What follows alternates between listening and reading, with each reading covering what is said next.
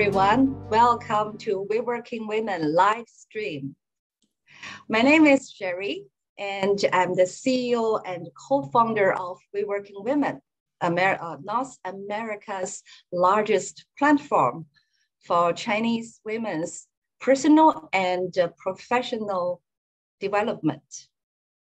Every month, we invite extraordinary guests to join us and share their professional knowledge, experience, and wisdom with our audience of over 100,000 subscribers.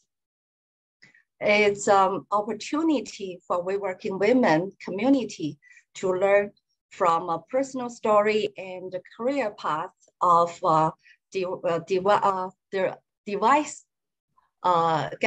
guest, and a chance for a global guest to connect with our dynamic network of global Chinese women. And today, we are so happy to join by Laureen Jane Heller to talk about the secrets of high-achieving women. Laureen is an executive leadership coach and the founder of Shine+Leadership.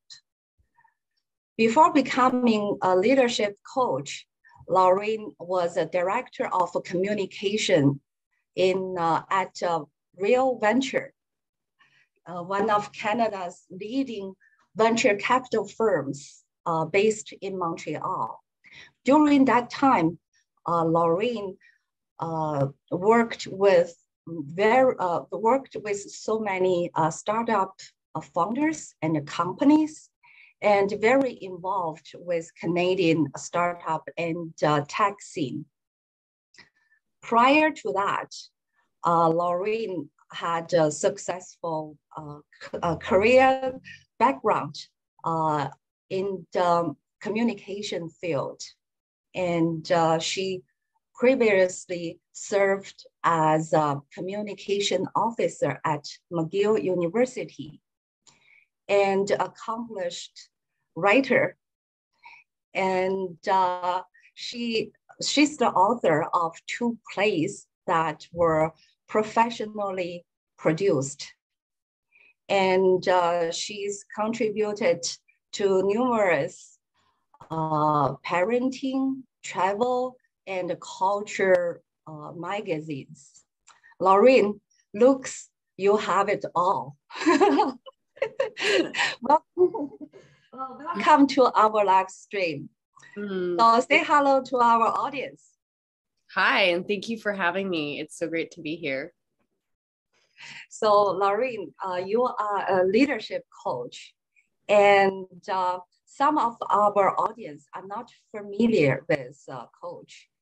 Can you tell us what kinds of service you provide to your clients?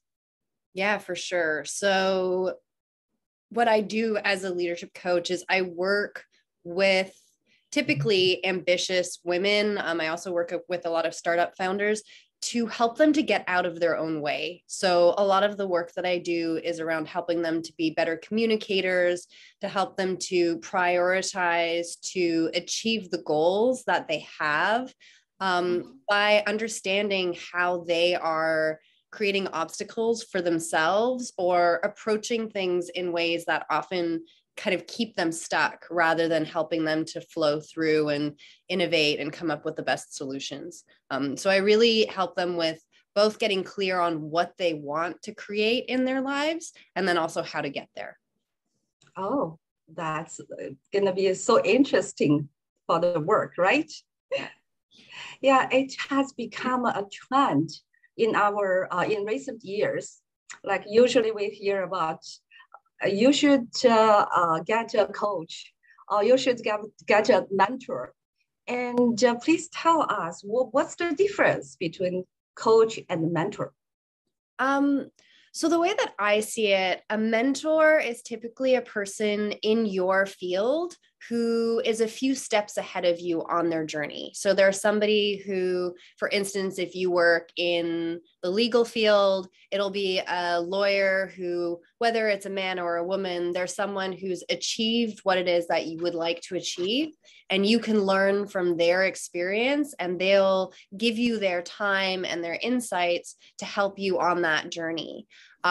Whereas a coach is not necessarily someone who's done the same type of work that you do, but is really there to help you to be at your best, to help you to get clear on how to get out of your own way, as I said before, and how to create kind of in a concrete way the path that you want to walk. And so it could be a combination of both. I know that a lot of the coaching that I do, a lot of my lived experience is super relevant for my clients. And so I am in that sort of way, a few steps ahead of them in terms of kind of figuring out that perfectionism wasn't serving me, or how to connect more deeply with other people. So being able to translate my lived experience into insights that they can gain from, but then also spending a lot of time sort of being a mirror for people so that they can see, oh, this is how I'm getting in my own way. The story that I'm telling myself about how I'm supposed to behave, like having it reflected back to me by my coach, it becomes really clear, oh, I don't want to be that way anymore. And then they can start to move away from the behavior, or get clearer on like what it is they really want to be spending their time doing. Because I think so many of us, especially mothers and women, spend a lot of time doing stuff we actually don't want to do and isn't really serving us. We're just doing it because we feel like we should or we have to. We should or we have to. Okay, so recently you was profiled by WeWorkingWomen, and in that interview, I heard that you said like the first exercise you're doing with your coach client to let them understand what is the fact and then what's the story, and why do you ask your clients to do that, and how can it help them? So humans are storytelling creatures. The way that we make sense of the world is by taking the facts or the data and interpreting it and turning it into stories that then we can remember. So as a child, you'll have things that happen to you, and then because of the way that you've thought about them, basically the stories you're telling yourself about them, that informs the way that you see the world in the rest of your life. And so really being able to tease apart, to be able to separate, okay, what are the facts in this situation? What are the things that a video camera would record versus what are all of the different stories I'm making up about it, can actually help you to choose and respond to a situation rather than being reactive. So an example is if, I don't know, just say one of my employees doesn't get something done in time for a deadline, I could get angry and just immediately default to, oh, this person is unreliable, and tell myself stories about it. Or I could say, okay, what happened? My assistant didn't get this particular project done at this certain time. What are the other facts I have? Well, I know that she didn't get it done on time. I know that she didn't communicate with me about it. So what are the different possibilities here? So instead of defaulting to, oh, she's unreliable, it could be, well, maybe, I don't know, she lost internet. Maybe there was an emergency in her family. So it's like, it gives you this opportunity to actually start to think about the infinite other possibilities and start to get curious about, well, maybe the interpretation that I had isn't actually accurate. And so are there other interpretations that are equally true or could be equally true that would actually not feel as heavy or difficult, and give me the space to actually choose how I want to respond to it. And so a lot of this is really about getting out of that kind of split second reactivity where the thing happens and you don't even think about it and you do something, to recognizing, okay, these are the facts. I can take a breath and pause and then get curious about, okay, what are the different possibilities here? And how do I want to choose to respond to this, rather than just like going from that kind of reptile brain, like just reacting in the moment. Mm-hmm. I think it's a really good exercise to start understand ourselves. Yeah. And aware like what kinds of what's called kinds of emotion behind that kind of angry or something, right? Yeah, 100%. I actually get a lot of my clients, one of the early things that I do with them is I get them to get a notebook. That's their facts and stories notebook. And so whenever something happens during their day that causes them to feel anxious or upset or have a big emotional reaction, to actually just take a moment to write down what are the facts, like a video camera would record, and what are all of the different stories that I'm making up about it? And then start looking at, okay, so what are other versions of the story? What's the opposite of the story that might be equally true? And a lot of the time, it just actually helps to bring you down and help you to feel like, oh, you know what? Like, I'm not actually at risk. There's no real danger to me here. I'm going to be okay. I don't need to freak out or get super anxious or get really angry. I can just accept myself for having those emotions and feeling them, and then get clear on like, what do I want to do next? Usually when you did that exercise with the ladies, what the first impression of them like after they done this exercise? So what ends up happening often is like they'll do this for a week. So our calls are usually a week apart. They'll do it for a week and they'll come back and they'll be like, wow, I didn't realize how much I was making up worst case scenarios in my life. Or like, I realized that I'm actually creating a lot of drama where I don't have to. And so it creates this sort of space for noticing how you are subconsciously choosing something that you don't actually want. And one of my favorite things about this work is that it's really freeing for people, because suddenly it's like, oh my goodness, I thought that this was how the world worked, but now I realize that like I'm creating this reality. This isn't the objective reality. This is my interpretation of what's happening, and it's not actually helping me. Well, that's true. That's true. Because I'm a coach too, and I know how like we can in our mind can have so many stories created by ourselves, right? Yeah, totally. Yeah. And I know you work with so many high achieving women, and some of the founders and all accomplished a lot, that kinds of women. And usually from outside, what we see, they are already successful and they are super confident. And sometimes it's just, and they seem to know what they want. And so from a coach, when you're working with them, can you tell us what kinds of struggle they have?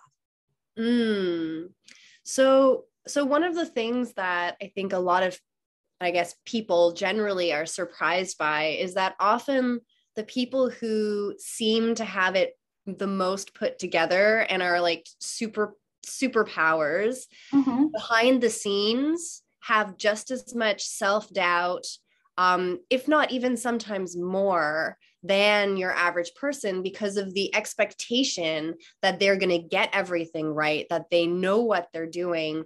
It can create this sort of tension of like, actually, sometimes, I mean, this is where a lot of these like super overachievers do burn themselves out, because it's like, I have to be on all the time and there's no margin for error. There's no space for me to be human and to just sometimes not actually feel like doing the work, or sometimes, I don't know, get sick or be tired.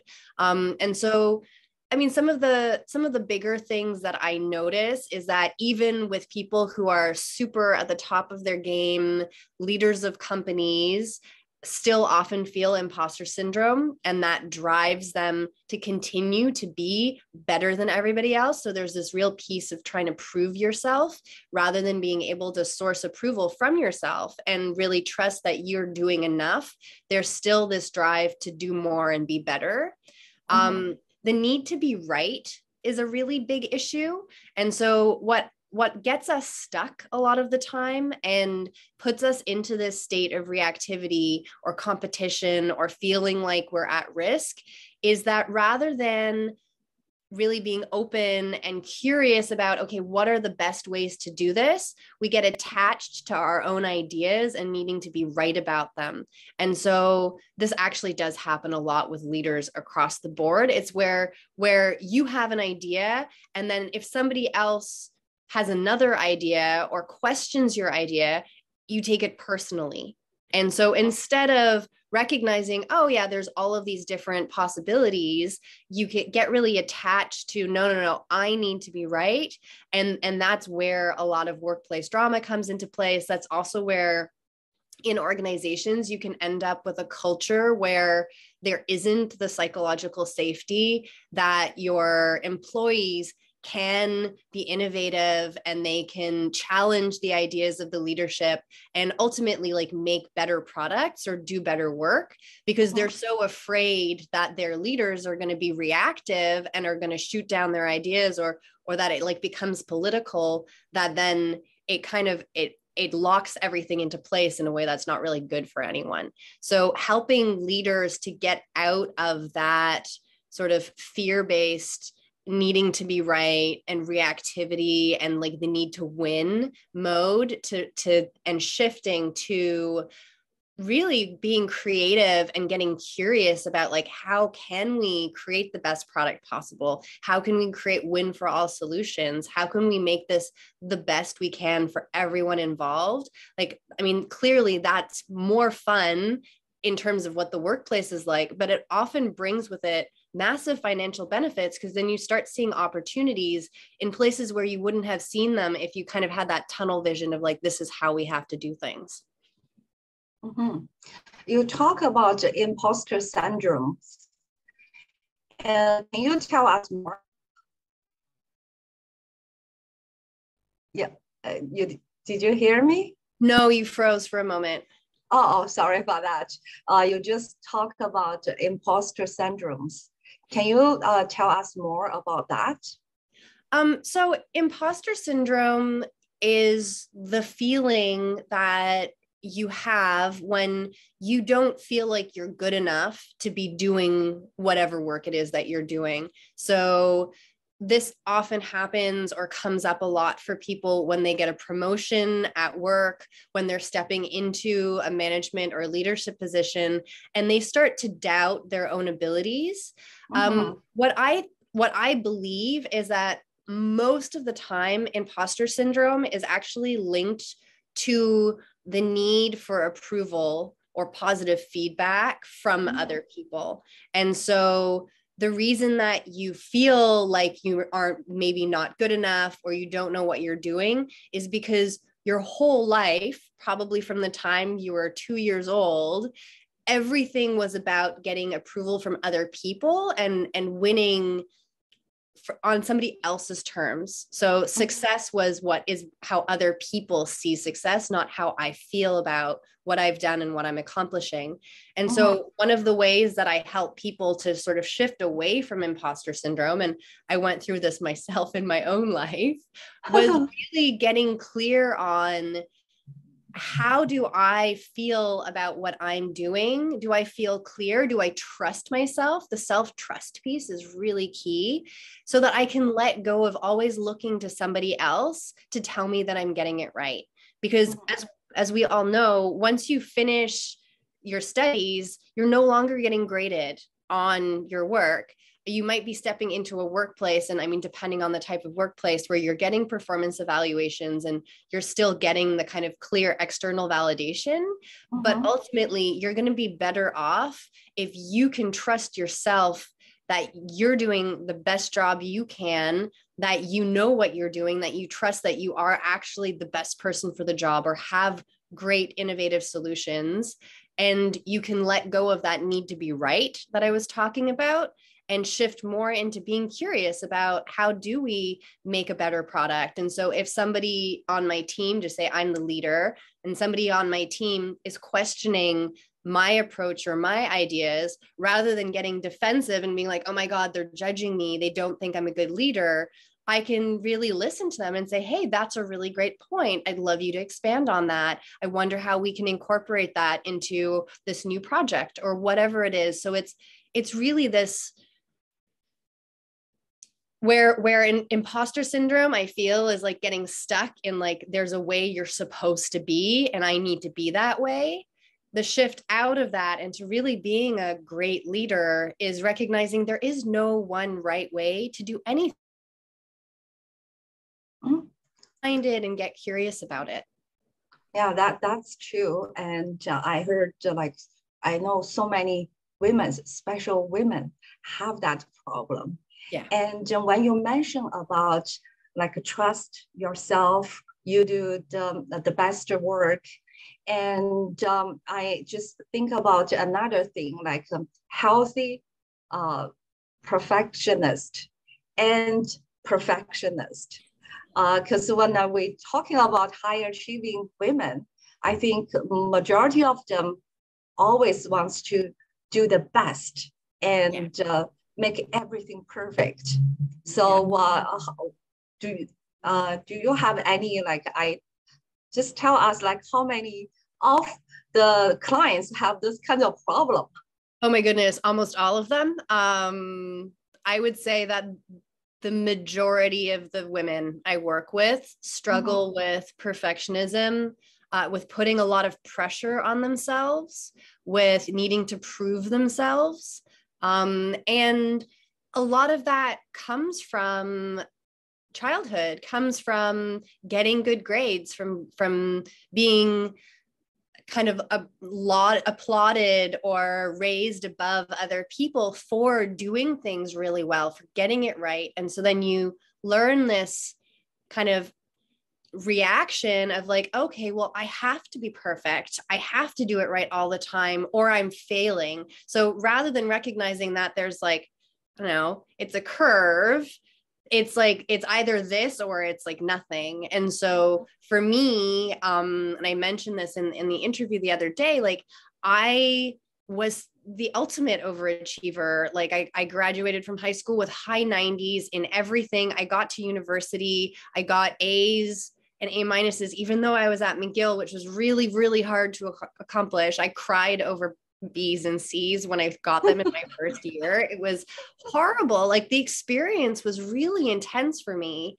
And it was only when I got to my work at Real Ventures and I actually burned out that I started to realize that my need to be better than anyone else could ever imagine, to do the best work possible, was actually just driving me into the ground. I was exhausting myself. And I'm really grateful to her, but my boss basically said to me, like, we just need you to do a good enough job. We don't need it to be perfect. You don't need to spend an extra 5 hours working on this article or whatever the project. Oh, I couldn't hear you. Oh, okay. Sorry, I was just saying you don't need to like keep going until it's perfect. If you can get it to kind of 80% of the way there, that's probably good enough. I've spent a lot of time working super hard. Laureen, I think we have a problem, and sometimes I can hear you and then I couldn't hear you. Can you hear me again? Yeah, I can hear you now. Okay, good. I was just saying that often when you are a perfectionist and you've spent your whole life working to like a really high standard, even your 80% is probably better than most of the other people's 100%. So to recognize that rather than getting stuck on, I have to do it perfectly, just doing it is actually probably going to be further ahead, and it's going to give you the momentum that other people who haven't even started are not even close to where you are. That's true. I think perfectionists, their mind is just black and white. If Yeah. I do it, I need to do it perfectly, and otherwise it's a fail. Yeah. And this, I just let me remember that growth mindset. So no matter like even you failed, but you still learn a lot from this path, right? Yeah. Oh my goodness, so much. And I mean, part of the reason I love the work I do is I learn every single day. I'm learning from my clients. I'm learning, like, I love learning. So I'm taking more courses. I'm reading more. I'm working with my own coach. I'm working with a spiritual teacher. Like, there's always so much opportunity to shift and grow. And I think you're right. Like, going from that fixed mindset of, there's a right or a wrong way to do it, and like failure feels like a really big deal if you make it personal, whereas if failure just becomes like, if you treat life like a science experiment, well, getting it wrong is just part of it. It's like, Yeah. okay, I had a hypothesis and I tested it and the results were not what I expected, so now I'm going to create a new hypothesis and I'm going to test that and we'll see what the results are. And it's not, doesn't make me any less intelligent or valuable because I didn't get it right the first time. It just means that I'm curious and trying to learn new things. Yeah. If from that way, like the life is gonna be so wonderful, and the curiosity and full of things to discover. Yeah. I mean, Yeah. I can totally acknowledge that my life is way more fun since I stopped trying to get everything right and I shifted more into what's interesting and how can I learn more. And I've always been a curious person, but that perfectionism, the need to like prove myself and get things right, really did make it harder, and it made it feel heavier or less fun than it can when you're just really there to learn and grow. Yeah, that's true. That's true. And I think a lot of high achieving women, they have a standard for their definition of success. And as a coach, can you share with us what is your definition of success? Oh, I love that question. So for me personally, my definition of success is accomplishing the goals that I set for myself from a place of commitment and curiosity and joy and play. So it's like, I don't know, I could make $1 million in my business, but if I'm really grinding and waking up with with panic attacks and like that, to me is not true success. True success is being able to approach whatever it is, whatever endeavor, with ease and lightness, and to learn and grow from it no matter the outcome.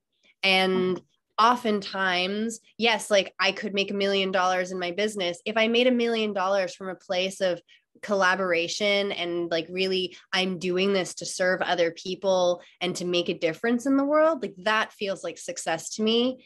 Making the money and getting the accolades, but really still feeling like an imposter or feeling like I'm not getting it right or I need to do more, that doesn't, to me, actually align with what success should be. So I guess I couldn't hear you again. Just the last part. I didn't hear that. Yeah. I was just saying, to summarize, I think that success is actually a feeling. It's like, for me to be successful is to feel good and to feel joyful and to enjoy the work that I'm doing and the life that I'm leading. And I would be making, is the internet still, yeah, a little bit. Yeah, but now we can hear you. Yeah, I was just saying, even if that means that I potentially get, I'm not as successful in the like, this is how people are supposed to be successful. If I'm actually happier and I get to spend more time with my kids and my husband, and I get to do the things I love. Well, to me, that's what true success looks like. Yeah, that's true. I think like a successful feeling that is like a fulfilled, that kind of feeling. And I know you made the transition to become an executive leader, a leadership coach during the pandemic time. And I think that that time must have so many uncertainties.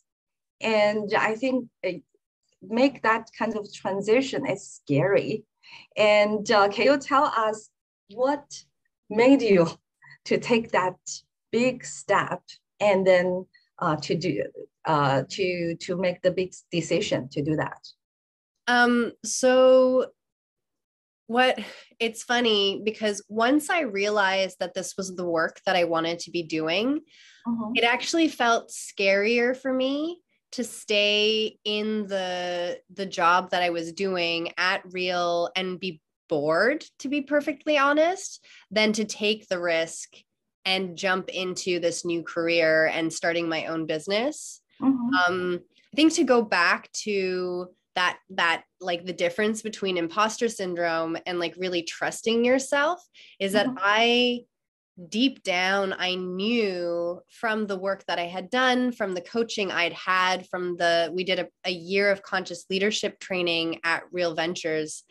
It felt so clear to me that this was the work I was supposed to be doing, that I didn't really question whether or not I would be able to be successful in it at some point.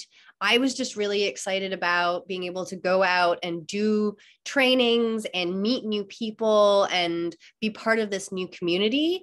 And I think a part of it actually that helped me was that I had already met a lot of the people who I now collaborate with at the time through my work in VC. I already had a really great network, and I didn't really doubt, because in the past I've worked as a freelancer. I had a media, I had my own very small media agency when I was in my 20s.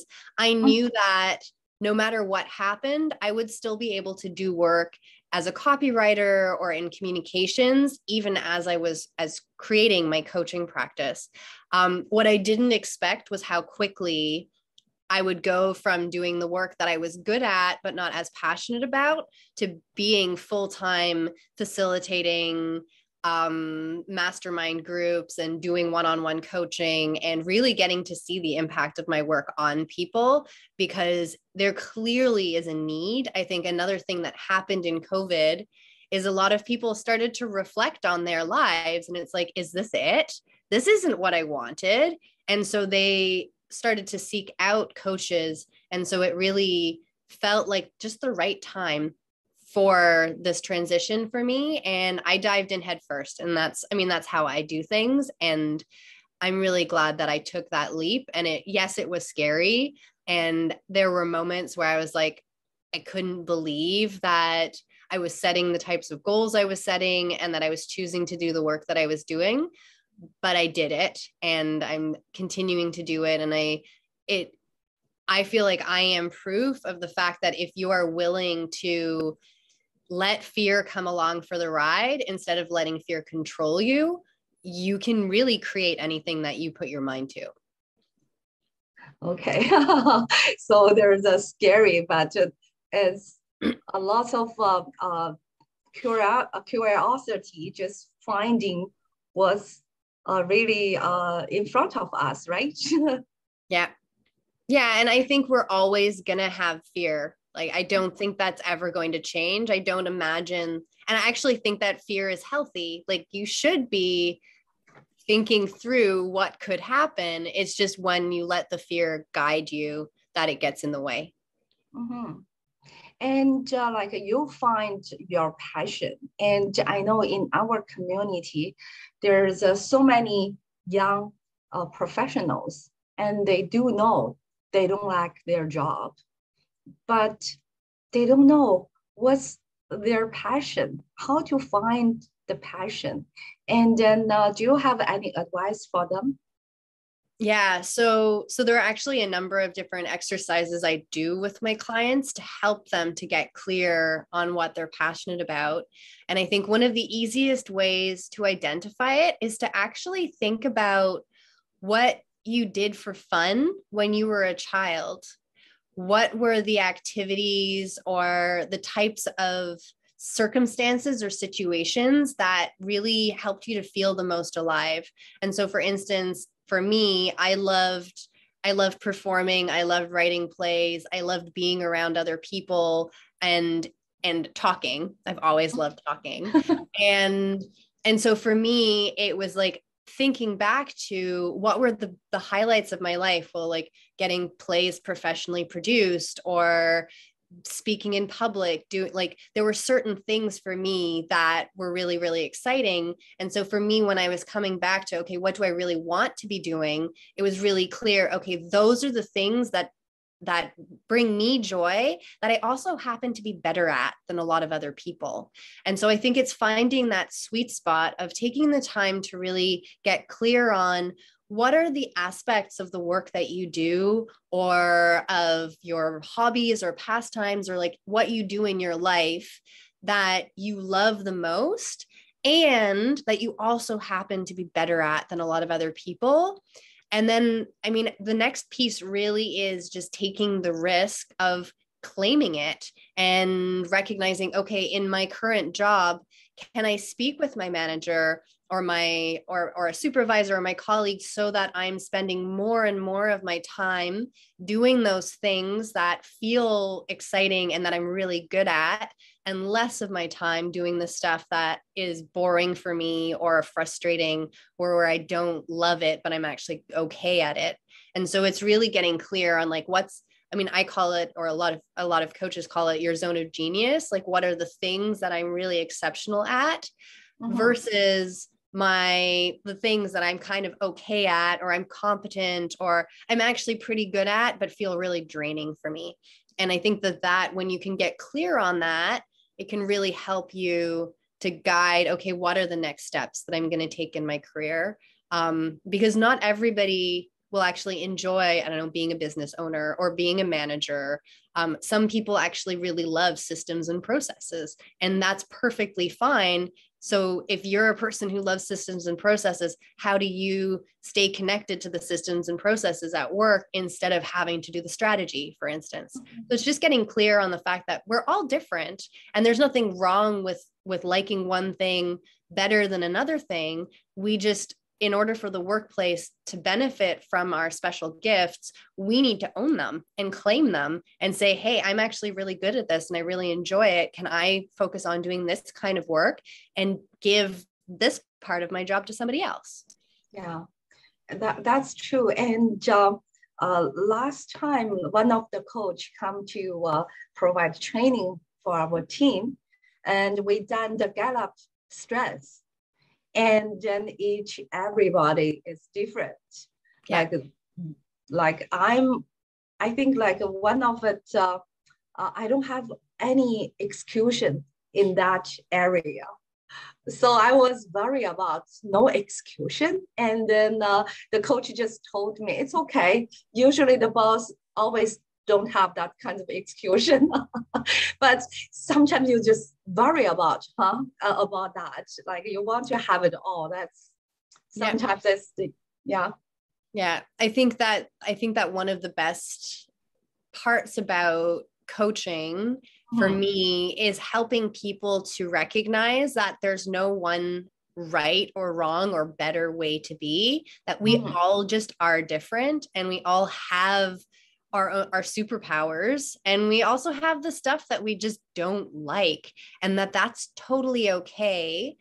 Sometimes we're going to have to do the things we don't like. And I think that those are the opportunities to really practice, like, how am I showing up? How am I feeling about this? Is there a way for me to approach this so that it doesn't feel so awful? But with the other things, to take the time to really recognize like what lights you up. you're going to have a better time in life and like in your personal life as well as your professional life. Because if you're spending your whole workday doing work that's incredibly draining, well, you're probably going to get home and be kind of grumpy. Yeah, that's true. That's true. Yeah. And women tend to see competition everywhere. And we tend to compare with each other. And how do you think we should turn off the competition mode and turn on the collaboration mode? So I think that this is another place where oftentimes when we feel competitive with other women, it's because they are doing, or we perceive that they have something that either we don't allow ourselves to be that way or to do things that way, or we wish that we were like them. And so I think a lot of the time it's just really about noticing, oh, I have this immediate dislike for this person. What is that about me? Because most of the time it's actually not about them. It's about me. And can I accept myself for having whatever thoughts I was having and then get curious? I mean, going back to curiosity, if you can get curious about another person and their situation and create a real connection with them, chances are you're going to be able to overcome any feelings of competition you have, because you're going to see them just as another human being and not as somebody who's like on a scale that you're trying to be above them. Like, because a lot of the time we get trapped in this hierarchical thinking where it's like, as you said, it's a competition. So it's like, am I better than them? And am I worse than them? And so rather than going straight to those thoughts, or when you have those thoughts, you can just get curious about it and wonder, okay, well, like, what's making me judge this person? And I wonder what they think about this thing. And so you can actually find what you have in common with the person, or find the places where you do connect, and kind of get yourself out of that competition so that you don't feel like you're constantly having to put on a show or be different from who you are because you're perceiving other people as something that chances are they're not even that way. You're just making it up. And now we should talk about fact and the story again. And usually that when you don't like some kinds of personality, usually that's its reflection from your side. 100%. Yeah. And I mean, I can actually give the example with my sister-in-law. She's a really successful businesswoman. And I remember, I don't know, that like the early days of her and my brother being together, she used to just rub me the wrong way in certain respects. And I realized it was because I was a bit jealous of her, because she was so successful and she took up a lot of space and she was the boss. And so there was a part of me that was like, well, like, I don't get to be that bossy. I don't get to show up that way. And so instead of getting curious about it, I mean, now we are like really good, like we're really close and I adore her. It was just recognizing like she's been a boss since she was 23. Of course, that's how she shows up. I had to grow into that. And so it's like recognizing once again, like, what is this saying about me? Is this me making myself, I think in that case, I was diminishing myself and being like, oh, I'm not as good as her, rather than recognizing like we've just had totally different lives, grown up in completely different parts of the world. And that's what makes us both unique and special. And we don't have to be in competition with each other. Yeah, that I love that, unique and special. Each of us is unique and special. Yeah, that's true. Yeah. Really. And you are a wife and a mother. How do you balance? I know you use the balance is not a good word, but what's the best for you? And then what's the best for your family? Let's say for your kids and your husband. Yeah. So one of the things that became really clear after I burned out when I was working at Real Ventures and sort of started into this journey of conscious leadership was recognizing that when I was on this whole like needing to be the best super mom, do all of the things, I was actually not as present with my kids or my husband as I could be, because I was trying to control everything and I was trying to like make it perfect and get my kids in all of the programs and like do everything right. And so what I really shifted to was for my daughters, like helping them to identify the things that they love to do and to encourage them in those ways. So my older daughter is a really talented artist and like that's kind of all she does. And so putting her in a lot of different programs, like ultimately she was like, I don't want to do this anymore. We had an art teacher. We actually had a private tutor for her for a while doing like anime style drawing. And she also didn't really enjoy that. And so I kind of stepped back and I respected what she wanted. And it feels way better. And now, I mean, she's getting older. She still has her interests that she's really into. And I just do my best to support her in that way. And in the same way with my husband, I mean, he is incredibly supportive. He's so proud of me. We have so much fun together. And he actually enjoys, we both enjoy the fact that I travel a lot and that we have kind of space to do our own thing, because then when we are together, we're really together and we get to really have a great time. And so we make a point of having date nights, probably only once a month, to be honest, but like we make the effort and we make the time to spend together. We both really enjoy hanging out. And I feel the same way with my kids, where I carve out time like to pick my older daughter up from school or to go to the park or go do something in nature with my younger daughter, who's really like into nature and animals. And it feels really good to be able to set the example of like, I love my work. I love my business. I love what I do. And when I'm with you, I'm going to be 100% with you. I'm not going to be thinking about work or trying to get 5 things done at the same time. And I guess the one other little piece that I can add to this is that I got better at outsourcing the things that I don't need to do myself. And so we actually have we have a cleaner and we have a nanny who comes after school and helps my daughter with her homework. And that was something that for a long time I was like, oh, there's no way we can do that. Or it was like whatever excuses I was making up, we can't afford it, or I'm supposed to do it because I'm her mom, or like this is important connection time. And then I actually realized, you know what, like she has a better time doing her homework with Bree, and I have a better time because when I can work for an extra couple of hours in the afternoon, instead of going straight from working to cleaning the kitchen and making dinner, I have somebody else who's helping with cleaning the kitchen and packing the school lunches and doing those things. So it was really getting clear on like, what are my priorities? What's important to me? How do I spend my time doing the things that are the most valuable to me and my family?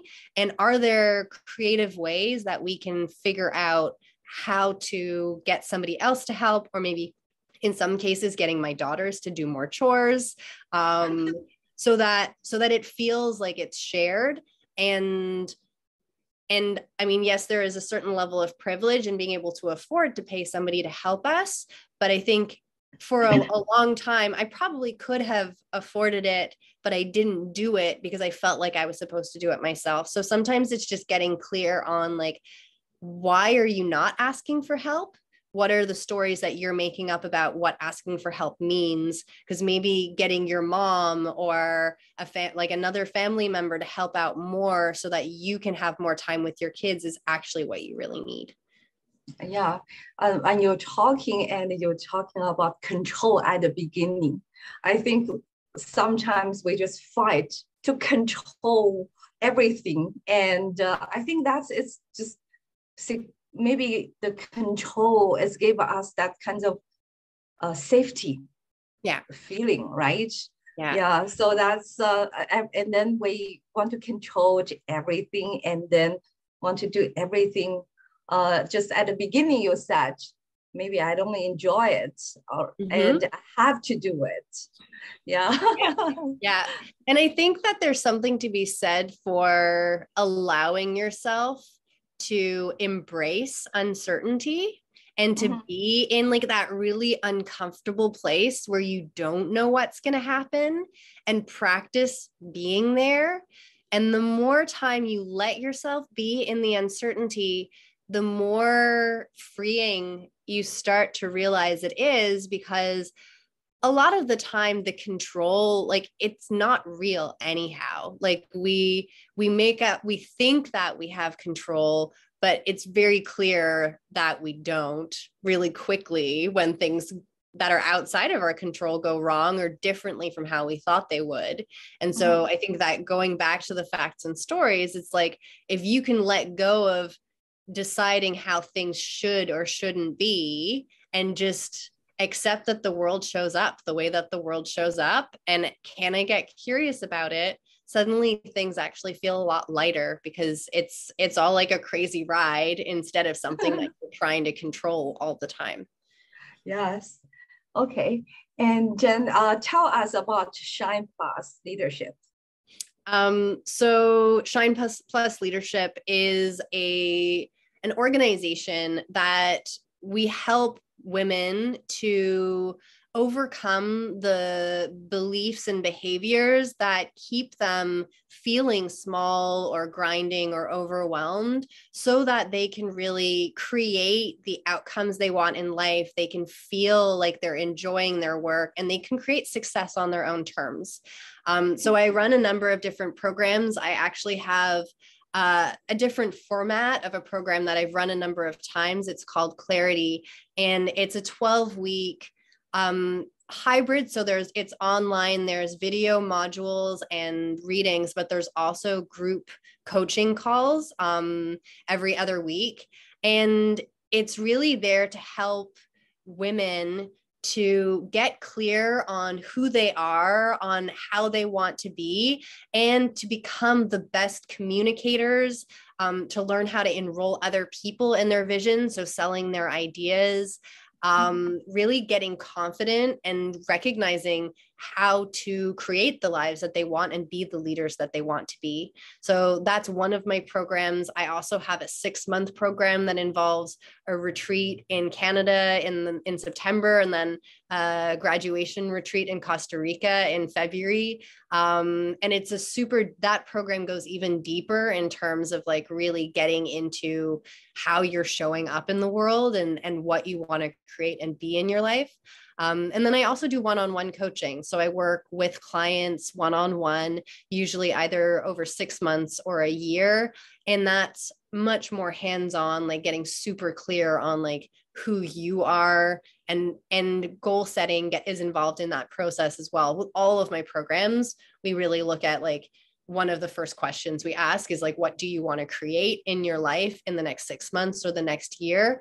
And then I help my clients to create that or something even better by helping them to kind of get those obstacles out of the way, and get clearer on how they want to be in the world. So it's not just me. I have a team of women, most of whom actually have come through my programs, who work with me. And it really is just, for me, it's such a privilege to be able to do this work with ambitious women and see them step into being the type of leader they want to be, and having better relationships with their children and their partners and their colleagues and their co-founders, and really like, one of the things that one of my clients has said to me, and a few of them have said these in different ways, is that they came to me to become better leaders, and they came out of the program happier people. And for me, that's just the best thing that I can do in the world, is to be able to help people to not only lead from a powerful place, but actually enjoy their lives more.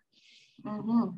I can see how much you enjoy that when you're talking about, and really like it shines, and your eyes light it up.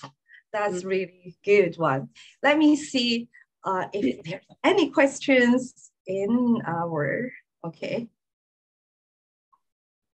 I said, finally, definition of mentors vs coach.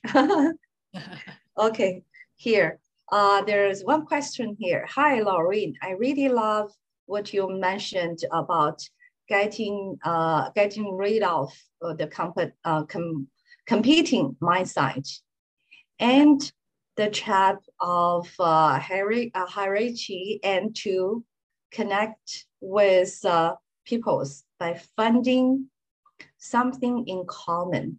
Can you share any life stories that how does shift of mindset help you or your clients successfully connect with their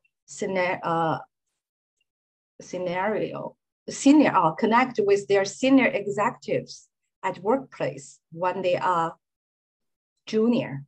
Thank you. So something that is really interesting when it comes to these kind of power dynamics in businesses or in workplaces is that when you are in the position, when you're a junior, and you're trying to connect with somebody who's in a position of power, that a lot of the time it's about helping the other person, so helping your boss or your supervisor to see their problem in a different light. So you're going to connect with them by asking questions about like what it is that they're trying to solve, helping them to get clearer and clearer. There's actually something called the 5 whys. So you're really like digging deeper and deeper with each question you ask, trying to get clear on like what's really underneath it, and then help them to see that you're going to help them to shift or transform or get the outcome that they're looking for through reframing the problem for them. And so a lot of the time, this really is a matter of getting clear. Like if I'm in a position where, for instance, I want to get a raise, helping my boss to see the benefits to the organization of me stepping up into a position where I'm taking on more responsibility, for instance, or like really helping to reframe whatever it is. The light went out. So it feels like a benefit to the other person. And then the flip side of that is if you are a person who's in the position of power, is to really get curious about the other person's mindset. And I think that this is relevant in both directions, but if you can put yourself in the shoes of the other person and try to understand where they're coming from, you're going to have a much easier time of connecting with them because you're actually going to be able to empathize, and you're going to be able to see, okay, you know what, I understand that this person, I mean, for instance, if it is your boss, like this person is under a lot of pressure. These are the things that they're trying to do. And so rather than just seeing them as like this all powerful person, to really understand, try to get into their shoes and see how they are experiencing life. And are there ways that I can help them that will actually help them to feel good? And that creates that connection. Okay. That's a good answer. And Eileen, if you have any further question, you can put it here. But it's just, I think I need to get reading glasses. I'm gonna start. Okay. She said, Lisa just saying she is awesome. Said, Laureen, you are awesome. Thank you, Lisa. Okay, we don't have any questions here anymore, and it's just 1 minute before we go. And last time we talking about with WeWorkingWomen community, and yesterday when we published your article, and some of the ladies asked about your programs, and we got any discount for that? Yes, we do. Yeah. Yeah. So if you're interested, I do have a new program. It launches on the 1st of June. It's the Clarity Program. And for the first 10 women from WeWorkingWomen who sign up, you'll get a $250 discount. So I can share that with your community. You can send that out in whatever ways that you need to. But I would love to have whoever is interested in working with me, reach out, connect with me, apply to join the program or register. And I really hope that that you've enjoyed learning from me tonight. And I really hope that I can connect with some of the women in this community, because I think as you've heard, I love this work and I think it's super important. And my favorite thing is seeing women really step into their power and into living the lives that they want to live without all of the perfectionism and imposter syndrome getting in the way. Yeah, that's true. That's because you're working with women. When I read the book, How Women Rise, and I realized like some problem is only a majority of the women have it, but for men, they don't have it. So that's another reason I'm so like fulfilled, like when I work with our community, and just like same like you, like solve the problem, and because they can meet together and talk about what kinds of struggles they have, and then they can solve the problem. That's really fulfillment for me. Like, yeah. Yeah, 100%. Okay, they said, thank you so much, Lauren.